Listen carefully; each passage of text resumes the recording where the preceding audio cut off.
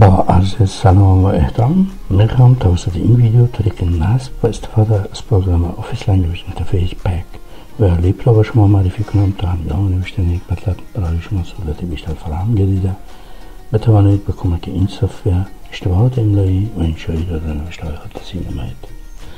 چگونه میتوانید در پروگرام مایکروسافت ویندوز که هنگام نوشتن از آن استفاده میکنید تشخیص دهید که این نسخه پروگرام در سیستم شما نصب شده است. برای این منظور پروگرام مایکروسافت ویندوز را باز کنید، بعد به گوشه پایینی صفحه اینجا کلیک نمایید. در دریچه بعدی می توانید ببینید که برای کدام زبان ها حروف ABC با علامت اثبات صحیح به این شکل دیده می شود. زبان هایی که این علامت را دارند صفحه شما را در هنگام نوشتن به زبان ها کمک می کند. طوری که می بینید این سیستم آفیس لنگویج اینترفیس پک برای زبان های انگلیسی و آلمانی نصب شده است. به طور مثال من در اینجا یک جمله زبان انگلیسی نوشتم و قصداً چند اشتباه کوچک را در اینجا داخل می کنم.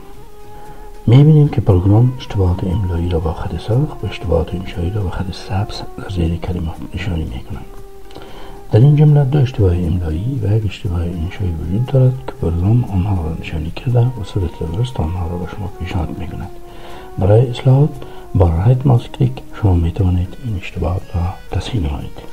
طوری که مشاهده کردید علامت ABC با اثبات صحیح در پهلوی زبان دری فارسی دیدن نمی شود و پروگرام قادر به اصلاحات در این زبان نیست. در این حالت شما باید اولا صفحه مورد ضرورت را از سایت مایکروسافت دانلود نموده و در کامپیوتر خود نصب نمایید. برای دانلود صفحه و صفحه گوگل مراجعه نموده و در چوکار جستجو بنویسید آفیس لنگویج اینترفیس پک لیپ. با کلیک نمودن لینک اولی شما داخل سایت مایکروسافت شده و صفحه را دانلود کرده می توانید.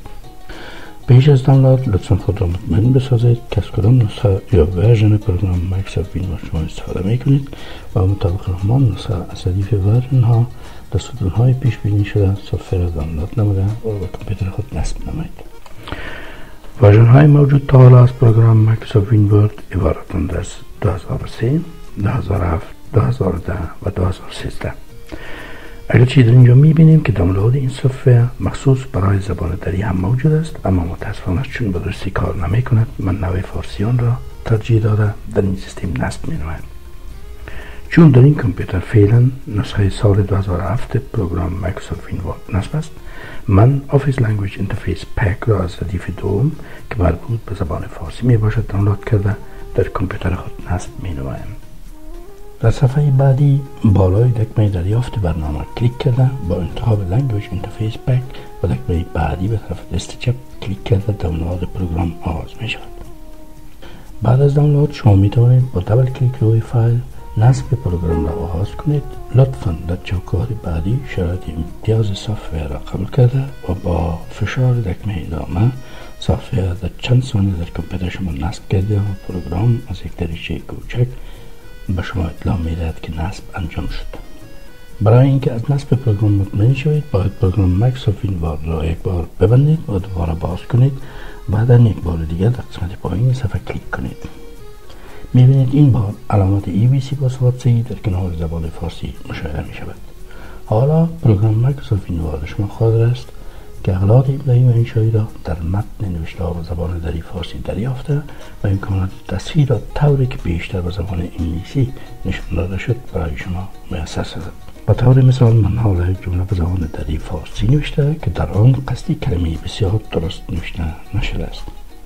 امروز هوا بسیار گرم است.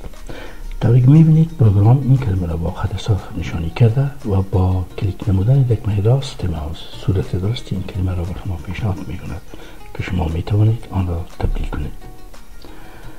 بخش مهم دیگر این سیستم داخل سازی کلماتی است که در دیکشنری یا لغتنامه فعلی پروگرام موجود نیستند. شما میتوانید این کلمات را داخل یک لغتنامه‌ای که به تعریف شما ایجاد می‌گردد نموده و اگر پروگرام بعد از این با این کلمات برخورد کند صورت درست آنها را همان گونه که شما تعریف کردید به شما پیشنهاد می‌کند.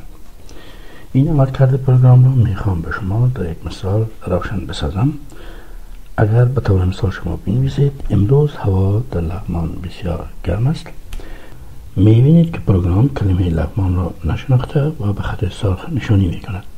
مگر چون ما مطمئن هستیم که کلمه رحمان درست است، آن را با کلیک نمودن دکمه راست ماوس داخل لغتنامه‌ای که به تعریف ما ایجاد می‌گردد می‌نماییم. از این بعد اگر این کلمه در نوشته‌های شما ذکر شده باشد دیگر به خط سرخ نشانی نشده، البته در صورتی که شما این کلمه را همان طوری که درج نموده اید بنویسید. در خاتمه باید اشاره کنم این که چون سیستم های کامپیوتری متفاوت و مغلق می باشند، اگر به نصب این برنامه موفق نشدید مایوس نشده و از کسانی که در این رشته وارد هستند طالب کمک کردید. با تمنیات نیک و ویدیوی بعدی.